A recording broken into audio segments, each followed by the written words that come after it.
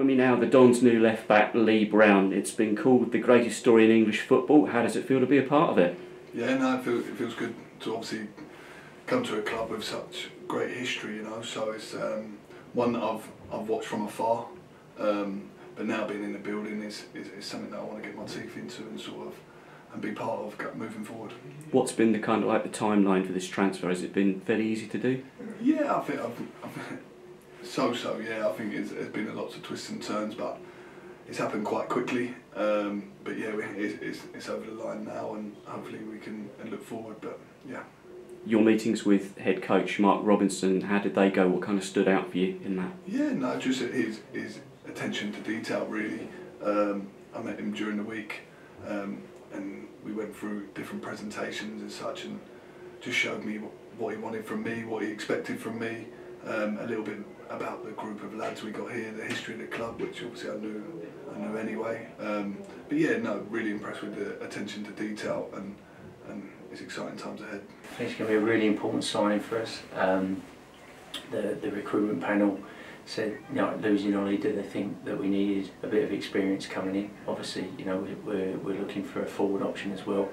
But they also said with the money from Ollie, they felt that we needed a bit of experience in a key area, which I said would be great if it's the right person. And I then went to meet Lee, and I spent sort of 2 or 3 hours with him, and I think he's absolutely the right person, obviously a quality player, but it's also bringing in the right experience. You know, what does the experience look like? And after speaking to him at length, it's exactly the sort of experience that we want to bring in. Training with your new teammates this morning, you only know of Alex Woodyard coming into the building. What was it like then? Yeah, obviously I've played against most of them quite a few times, you know, and we've had some good battles. So it was just a laugh and a joke this morning. I think I've kicked a few of them last time we played them, so it's always nice to see them in the changing room. But no, yeah, look, yeah, they've made me feel really welcome, and hopefully we can have some good times together. Absolutely. And the final piece of this amazing jigsaw that we've got, the brand new stadium, what have you made of it? You've been there, yeah? Yeah, I looked around, funny enough, I looked around the stadium a couple of years ago, when it was just a shell, and obviously coming back now, obviously playing there, and now looking in the home dressing room, is such a lovely stadium, brand new, and it's such an amazing achievement for everyone involved to get that, and it's the basis of a good football club, a new stadium, and hopefully we can kick on from there as a platform. Absolutely. You're a very popular figure, of course, at Portsmouth. Was it a tough decision to move on? Depends who you ask there. I'd say 50-50 split. No, look, I've had nearly coming up to 4 years there, some amazing memories. We've had numerous Wembley trips, we've won trophies, so look, I've made some really good friends there, especially behind the scenes. Yeah, it's always tough leaving, especially when you've been there and you have such good connections with people. But it was probably the right time. It was probably the right time for all parties. But yeah, it's never nice thing. But I couldn't have asked for a better club to come to. Of course, before that, I mean, you were with Bristol Rovers. You played so many games in the league already. You kind of endeared yourself to the fans there as well over the years, yeah. Yeah, no, I had some great times at Bristol Rovers as well. You know, there 7-8 years, won promotions, and the same there. That I'm still friends with that squad and them squad of players and the people behind the scenes now, and some of my best friends, you know. But yeah, I've had some good times, and I want to continue to have good times, and I feel like I can have that at Wimbledon. But yeah, Bristol was a similar sort of club like this. It was a small club, a family-run club where the fans were tight-knit with the players, and we didn't really have that at Portsmouth as such. But it was still a massive club, all big clubs, and no, I'm just looking forward to the challenge ahead. Seems a real leader as well, good character. Exactly, and that's it.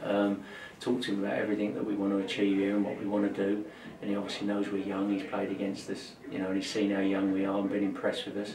But I said, you know, I need the right sort of characters in, the right sort of experience that are going to help these young players learn possibly quicker, and that's exactly what's attracted him as well. And you know, so it's absolutely perfect. He did his first session today, and he's shown all those sort of characteristics and leadership skills that I hoped he would. So it's an exciting signing for him. Well, this really is a fans' club. I mean, the fans, you know, resurrected the club.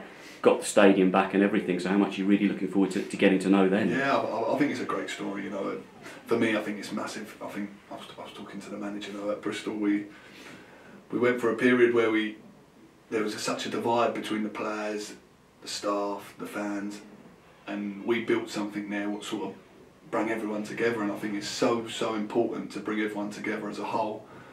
No one can achieve anything on their own, and I think it's such a strong impact when everyone's so connected. The fans, the players, the staff, the backroom staff, the people you don't see day to day, the tea ladies.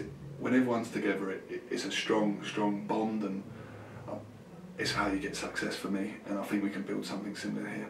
And of course, through your career as well, I mean, Salisbury, Hayes Yedding, Bristol Rovers, you scored against us, Portsmouth, you scored against us twice last season. So you know all about the AFC Wimbledon story from the outside.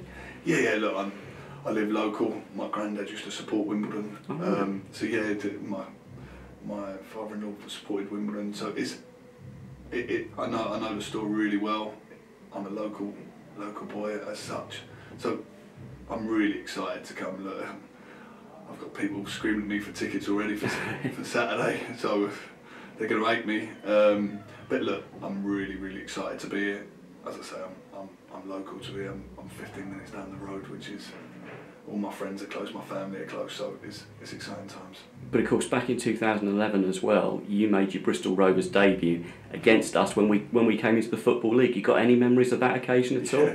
Yeah, I do. Yeah, it was my debut for Bristol Rovers as well, and there was such high expectation that day. I think we made 19 signings that summer, Bristol Rovers, and we thought we were going to go straight back up to League One.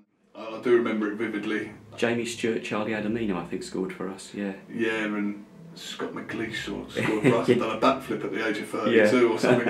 That's what I remember. But no, great times. You know, I played at Kings Meadow lots of times. I've played at Pale Lane a couple of times now, so look, I know the club inside out really. So look, it's not probably another club I would have wanted to leave Portsmouth for than Wimbledon for sure. Goals at the moment is a topic with us. We need them. I mean, through your career, even though you're a left back, you've come up with them, but that's not what you're predominantly here for, though, is it? You're building this expectation up too much. I'll be honest with you.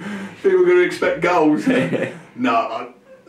Yeah, let's not big it up too much. No. I like to pop up now and again, but it's not my forte, I'd say. But yeah, throughout my career, I've always got the odd goal for sure. But yeah, let's not build that up too much like they're expecting.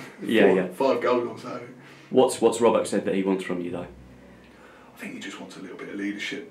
It's obviously a young squad, a bit of leadership, a bit of know-how, and just a good person around the place. And from a football-wise, he's told me what he wants from me. He wants me to get forward. He wants me to defend. He basically wants me to do everything I feel like I can bring to the team. So it's exciting times, and I think it fits me right now perfectly. But hopefully I can relay that onto the pitch, because it's all right saying it, but if you're not producing, it's a different story. Of course. And you picked out your shirt number? Yeah, let's not talk about that, I don't think. Okay. No, I think there's not many squad numbers about, so I think they've given me 55 or something like that.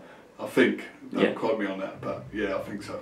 But, you know, tomorrow, possibly getting out there, making your debut in front of those fans, putting on the Wimbledon shirt, that's what it's all about for you now, yeah? Yeah, for sure. Look, I'm itching to get going. I don't know what the team is tomorrow, but I'm itching to get going, and when my chance comes, then hopefully I can take my chance. But I'm itching to get going. I want to play. I want to play in front of the fans. I want to try and help the boys, and we've got such a young squad. I want to try and help them. You know, I want to try and. These boys have got some great careers in front of them.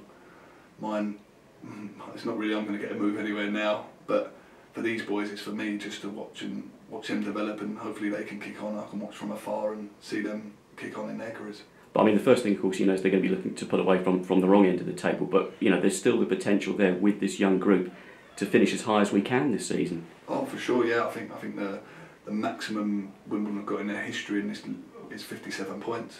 Now the target is to beat that, and it's not about relegation at the moment. Let's beat 57 points. Let's make another record, and that's our target. You know, let's go and create some records and get our names on the record sheets. Good to hear the Dons fans will love that. Lee Brown, welcome to Wimbledon. Thank you.